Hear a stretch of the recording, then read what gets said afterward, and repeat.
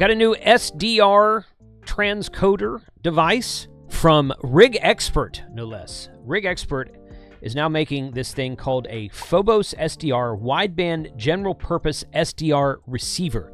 This plugs directly into your computer with not much hassle at all. I did have to download a driver and a specific driver for this to make it work correctly, but we're going to take a look at it right now, and then we're going to do some receiving of airband signals, which is always fun.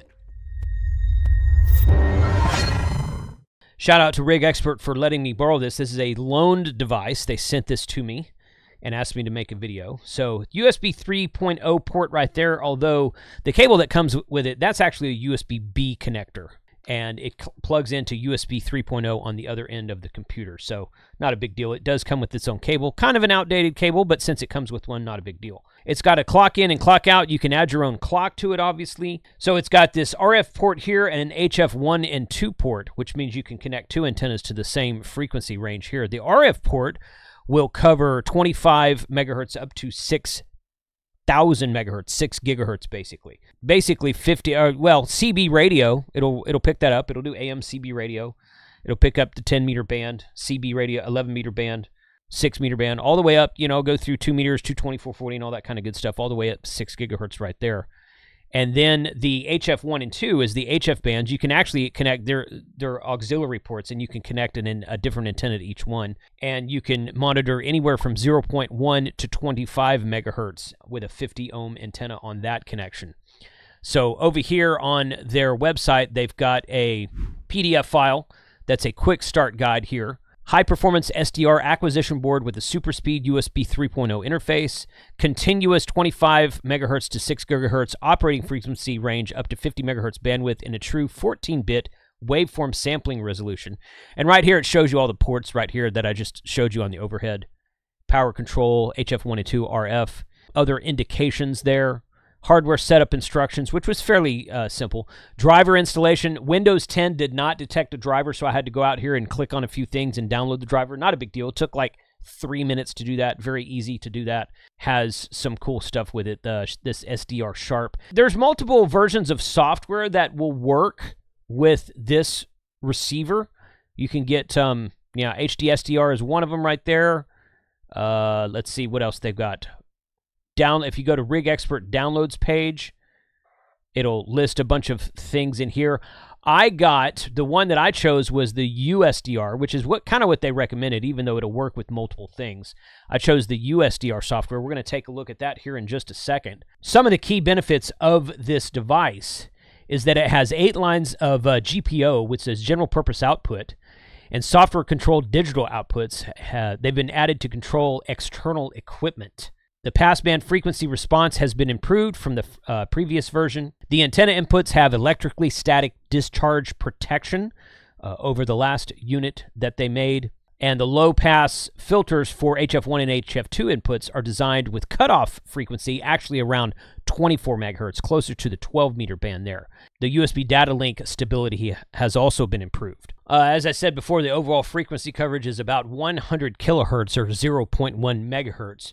Through the 6 gigahertz band, 50 megahertz sampling bandwidth, 50 megahertz samples per second IQ rate, or 2x 25M samples per second direct sampling rate, high quality signal conversion, double heterodyne, a 14-bit sample depth analog and digital conversion, ADC, continuous data stream, digitized data with no drop buffers, uninterrupted recording, and real-time analysis, and all the features simultaneously with no either or. 50 megahertz rate, 14-bit ADC, and the continuous data stream within the continuous frequency coverage.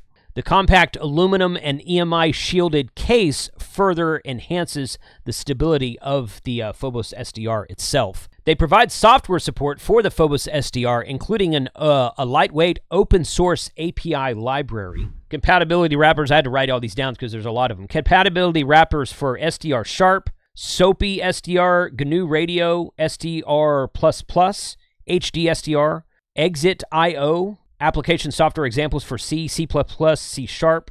I guess Frank will be happy with that, and lots of other stuff. And like I said, uSDR is the software that I downloaded and installed, And there's a lot that I could probably do an entire video about uSDR by itself. There's a lot that I don't know about it. I'm just using the very tip of the iceberg with it today. But we're going to look at this, and I'm going to show you what it looks like when we're picking up some airband. I got to plug this in, so give me a second here. I've got it tuned to an airband right now. DFW Airport's right behind me. We're about 139 megahertz right now, and on the mode over here, I forget where that's at, demodulator, right here. You set AM, FM, it's on AM right now. So it's on AM, turn it to FM, it's not going to pick up anything. Guy talking a second ago. Runway 35 left, runway status lights out of service. This frequency was really busy a minute ago. I was listening to a bunch of different stuff. Airplanes coming and going. This is just a beacon right here. But you see right here they've got airband voice. This little... the band plan, so it tells you where the top and bottom of the band for airband voice is. Turn that down a touch. And you can see what's going on, so you can see the activity on the waterfall. And right above that here, you've got the ham band. And I was hearing APRS signals, although it doesn't decode APRS. Change that to FM. It doesn't decode APRS, but I was hearing APRS signals earlier. And you can kind of manipulate the frequency with this part up here, although you can hear part of that. 144.390 is where APRS signals are.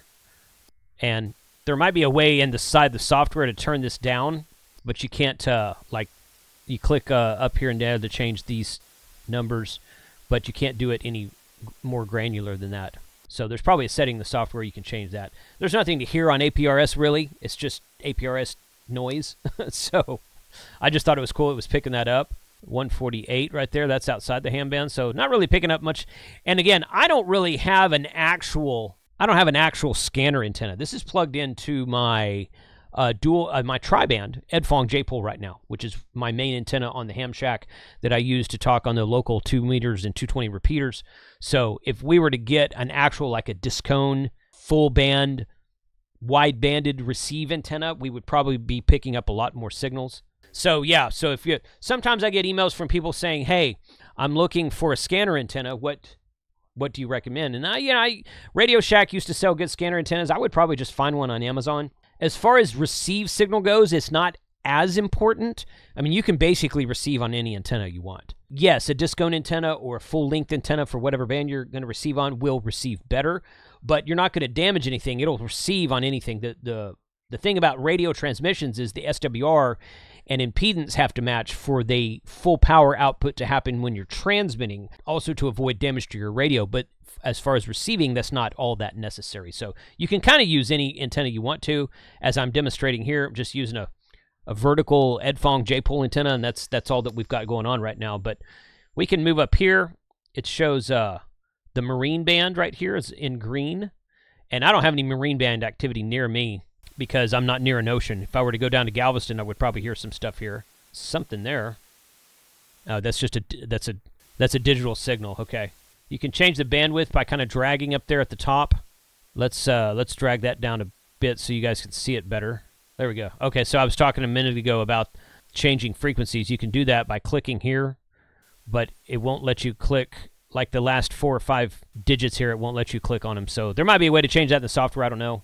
But anyway, that's what I was talking about earlier. So you can kind of tune around the waterfall here and find different signals from different things, and you can drag and scroll up and down the band. There's some big signals out here. I don't know what this is.